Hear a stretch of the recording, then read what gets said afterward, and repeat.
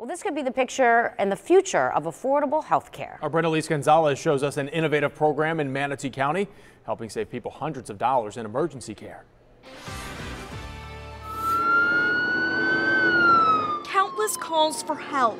I would say about 5% of 911 calls are true emergencies. James Crutchfield estimates about 95% of emergency calls don't really need an ambulance. People say they thank God for us every day and that they don't know how they've made it without us this long. Crutchfield leads Manatee County's community paramedic program, one of the first of its kind around the state. Now complete with the pharmacist on board, going directly to homes where people often call 911 for help. I get to see what's really happening inside the homes. Victoria Reinhardt has already noticed the difference. You uncover the deeper problems other than just how do I take this medication.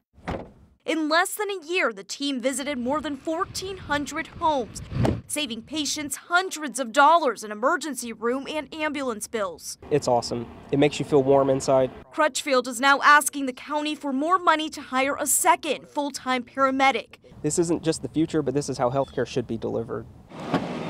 Everything you need from an ambulance without the bill. Brenda Gonzalez, ABC Action News.